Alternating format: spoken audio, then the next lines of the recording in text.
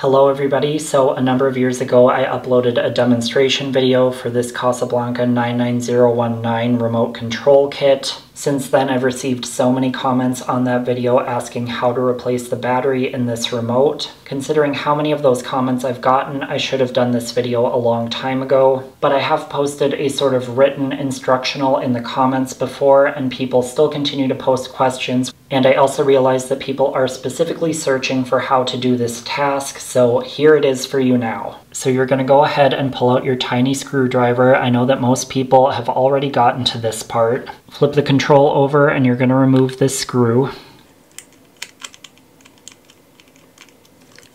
And now this particular control has been in use before and it's been replaced a few times, so it's a little bit more loosened up than probably a newer remote would be. But what you want to do is get under this lip right here. See where it's lifting? You may have to use a small flathead screwdriver to get under there. And I will say a lot of times it feels like you're going to break something here, but I've been pretty rough with this one before and it's pretty resilient plastic. Obviously you don't want to entirely throw caution to the wind, still be careful, but you also don't have to be overly concerned that it's going to break.